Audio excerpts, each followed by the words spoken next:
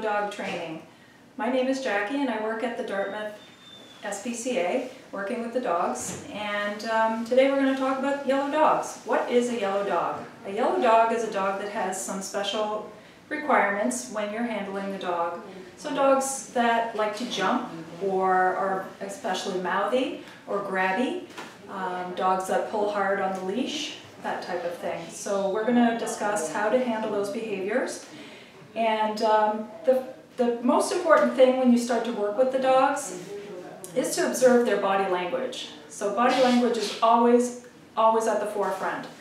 The best way to get that experience is by observing the dogs while you're here at the shelter, and also by going online and looking at a lot of the dog body language videos. They will help you in trying to assess what it is the dogs are trying to tell you and why they are doing the behaviors they're doing. So such things as a stiff tail, or a tail that's out to the side, or its slight wag, or a fast wag, those can indicate different things. If the body of the dog is loose and wiggly, and the tail is wagging from side to side and their tongue is hanging out, that's a pretty easygoing dog, and that would probably be a green dog. But a dog that is a little more nervous might be kind of stiff, and their tail might be rigid, and their ears might go back, and that's a dog you want to be cautious with and take your time with. Another sign of a nervous dog is a dog that may lift its paw, or it may lip lick, or it may turn its head away from you and back into a corner and try to make itself small and just generally try to avoid you. Those dogs you're going to want to handle differently. You don't want to be approaching a very shy or nervous dog in their kennel. Always try to get the dog to come to you when it's in the kennel. And as a general rule, we don't go into the kennel with the dogs. It is their space, so you want to respect that.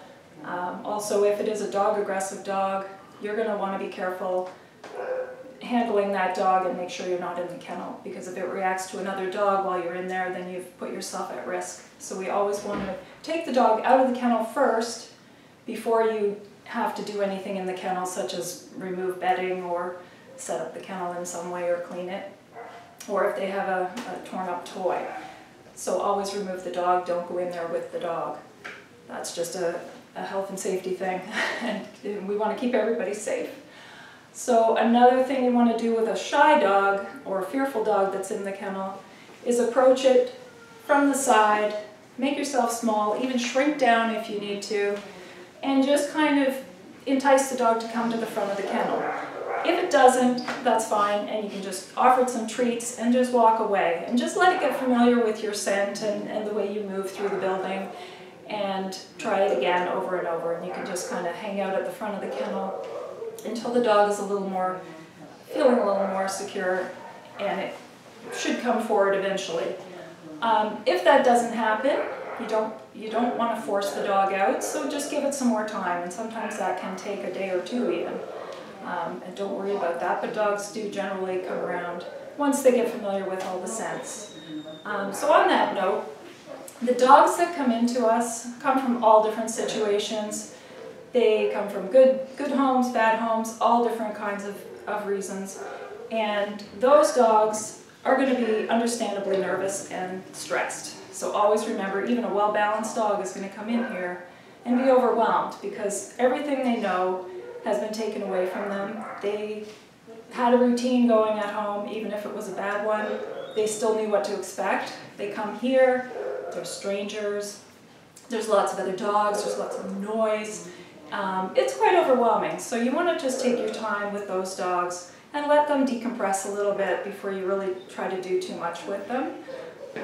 So those are things to keep in mind when you are working with the new dogs, especially a dog you haven't met before, you haven't been around, maybe you haven't been in for a few days. Just take your time to get to know the dog. The other thing we have are behavior sheets and enrichment sheets for all of the dogs. So what we do is record any behaviors that we like or that we don't like, and enrichment is when you take the dog for a walk, or you play with the dog out in the yard. You throw a ball for them, and always, if you're doing a game of fetch, you want to exchange the toys. Always have one toy to exchange for the other. You're never going to take that toy physically from the dog. And the reason for that is it could be toy aggressive and or a toy guarder and not want to surrender that, and you don't want to be physically forcing that because you could get bitten. So always exchange, or offer them a treat or throw the treat away, and usually they'll drop the toy to go and get the treat or the other toy. So that's just another safety thing, and we want to, again, keep everyone safe. Okay, so when you first start working with a dog, what you want to do is get their attention. And I always have a lot of treats on me, a lot of different variety treats. You want some high value treats, and they don't need to be very large. A dog will do a whole lot for a tiny little piece of food. And the first thing you want to do is get their attention. Good. And what we want to do is mark any behavior that we like with a good or a yes. And if you're skilled with using a clicker, you can certainly do that. Use your clicker. But a good or a yes is also a good way to mark the behavior that you want. So you want to ignore anything that you don't like and reward what you do like. So if he was jumping on me right now, what I would do is turn away. I would just completely ignore him. I wouldn't look at him. I wouldn't speak to him. I wouldn't touch him. And that is a clear signal to him that I'm not interested. And he will generally learn to walk away and ignore me. So it does take practice, and it does take a little bit of time for the dog to get used to that. And if you're consistent, the behavior will extinguish itself very quickly. And that's why it's important that everyone working in the shelter does everything the same way to get the results that we want. So here I am. And because dogs don't speak English, you can't just automatically go sit, sit, sit to a dog, because he's not going to understand what you're saying. Just like if I told you in a foreign language to go and do something, you'd still be looking at me like, I don't know what you're talking about, and you wouldn't do it. So what I want to do is shape that behavior first, and then I'm going to label it with whatever name I want. Good. And I'm going to just mark that every time he does it correctly, and get him to do it a few times so he understands what it is he's supposed to do. Yes. Good job. Yes, so I'm just luring him into the sit at this point. Good. Sit. Yes. Good job. So once he's got that down, and you've labeled it and he understands it, good. He happens to already know this. Then you can try a different thing, and what you're going to do is lure him into a down. Good job. And same thing. Always better to start from a sit to go into a down. It's easier. Good. And the same thing. Once he's doing that consistently, then you can just go sit, down. Good job. Awesome. And then with some dogs it takes some time, so he's already kind of knows a lot of this stuff. Makes it a lot easier. Then you can train in other tricks or whatever it is you like to do with the dog. Stay is a good one to learn for sure, for safety reasons. Another one that we teach is the leave it, especially for a dog that's very pushy and likes to jump on people. It's a form of impulse control. So you show them the treat, you close your hand, you don't let them have it. Okay. And then you wait a certain amount of time and then let him go and have the treat. And then you can increase that time, and that teaches the dog some impulse control. Okay, good job. And now I'm going to attach the word leave it to it. Leave it. Okay, good job, good boy. Now these things also take time, and he already knows some of these behaviors already, so that he's made my job a little easier today. Good, down. Awesome, good job. And another one is stay. So what you start with is you just can lean back, go back to the dog, increase the time that you're doing this. And the big benefit of doing these behaviors, training in these behaviors, is that you'll notice that the dog stops doing all the other behaviors that it was doing before, the mouthing and maybe the bolting out of the kennel even. and they stop jumping because they've got something else to focus on. It's also mentally stimulating for them and physically exhausting as well. And that's very important. The more we can get them out of the kennels, the better it is for their mental state, and it keeps them in good condition as well. And then they're less stressed, so they're more able to hang out in their kennel and not be as stressed, which is awesome. Good boy.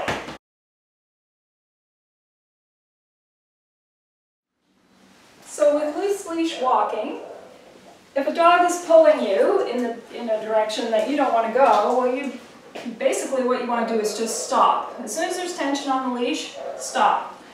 And then what you can do as soon as the dog looks at you is reward them for looking at you and carry on. If the dog starts to pull forward again, you're going to stop, wait till the dog looks at you, reward him, and carry on. And every time there's tension on the leash, what you want to do is just change direction or just come to a standstill. And the dog is going to wonder why he's not going anywhere. And eventually he's going to understand that he's going to wait for you to move before he gets to move. So that's how you deal with loose leash walking. It does take a lot of practice and continued, you need to work at it basically every day, and everybody needs to work on it, especially if you have a dog that's a big puller. And what that does, it will make the dog easier for everyone to handle, volunteers, staff, and most importantly the public.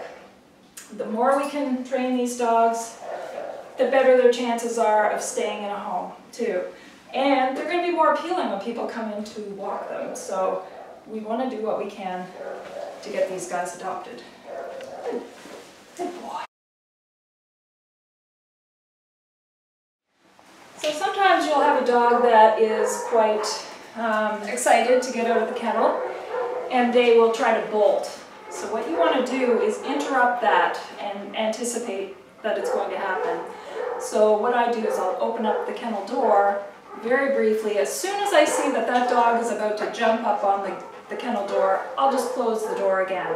Just interrupting him enough where he has to, again, put his feet down and rethink what he's doing. And then I'll try to open the kennel again, and if he does it again, I'll just close the door again.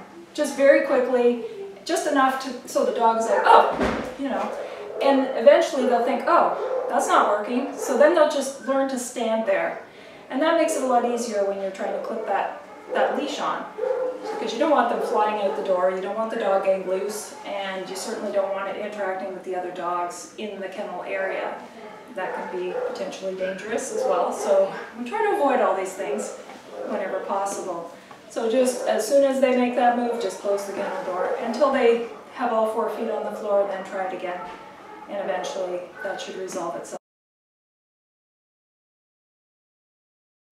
Sometimes you'll encounter a dog that doesn't like to go back in its kennel.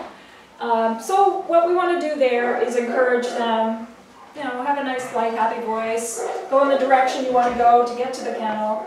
If they put the brakes on, what you can do is lure them with treats, and hopefully they'll follow along. And you can just make a trail of treats, and basically do that, so the dog follows it.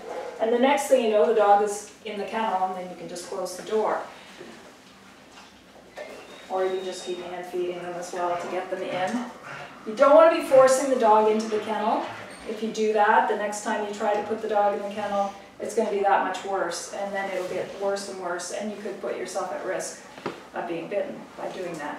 So we always want to make it the dog's idea. If the dog is really toy motivated, you can toss a toy into the kennel, or just carry the toy with you as you're going through the building. And that often will work. Or a very high value treat, or some really good wet food that they really enjoy. So that's one way to get around that issue. And you want to make it a happy event every time they go in the kennel. Even if they're not a dog that puts the brakes on, you always want to make it a rewarding experience versus a punishment, so that the dog doesn't view it as a punishment. So just toss some treats in there every time you return a dog to their kennel. That way you'll never have that issue to start with. A lot of dogs have been potentially incorrectly crate trained in their former life, so that could be why they have an aversion to going into a smaller space. So just work on that and just try to lead them in with the treats, and hopefully you'll have success with that.